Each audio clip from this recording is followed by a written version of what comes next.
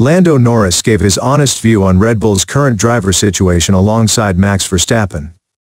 Lando Norris delivered a brutal takedown of Red Bull's current driver situation, insisting that it was a mistake not to hire Carlos Sainz for 2025, with Sergio Perez set to keep his seat until the end of the season at least.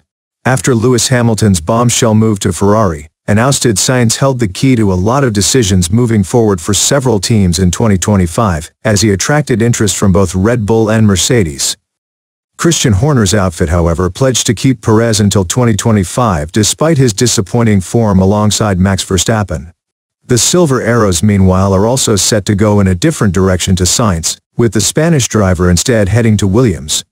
And McLaren star Norris feels that Red Bull especially may soon regret not hiring for next year. "I don't know what their Red Bull and Mercedes plans are," Norris told Sky Sports F1.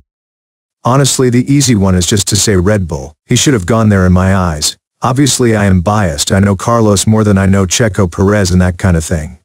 But Carlos deserves a lot, he is one of the best drivers in Formula 1. He has proven that countless times, and I am a good friend of his. I am happy for him that he is in Formula 1, and I am happy that he got a drive, and that he can try and bring Williams back up.